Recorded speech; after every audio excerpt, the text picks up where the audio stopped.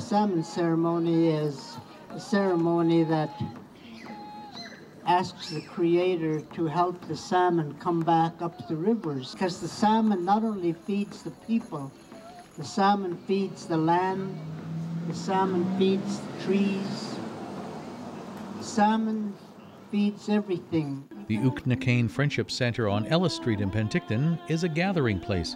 Many come to learn of their Aboriginal culture through storytelling. Carlene worked behind the scenes to stage the event. For her, the highlight was learning how to put up a teepee. I mean, that's something that I'm never gonna forget. So for, culture-wise, that was the biggest for me. We had an elder come in and he spoke to us. He told his stories to the teepee, and so it kind of made us remember how to put up the teepee, just certain things that he had said to us. When I was 14, I didn't know any of my culture, and so I had people who were thankful, helpful to me, and I'm a hoop dancer now, so I want to be able to show them, there's hoop dancing, you could pick medicines. We're going to connect them with elders that are amazing, medicine teachings, lots of stuff.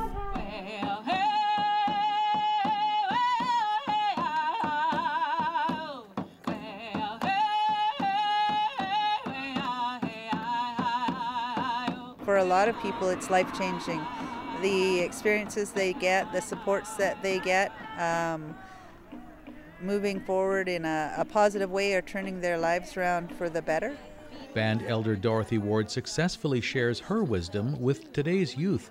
They see her as a grandmotherly figure and listen. It's good. Sometimes they'll talk to us when they won't talk to anybody else. Kids are having problems.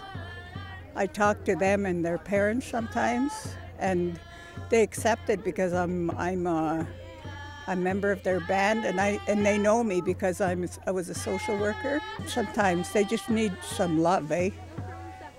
That's what grandparents do.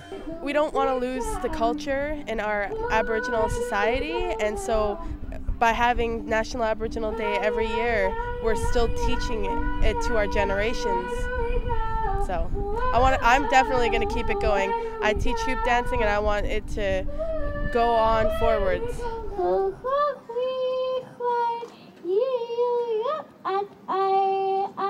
For Go Okanagan, I'm Wayne McDougall in Penticton.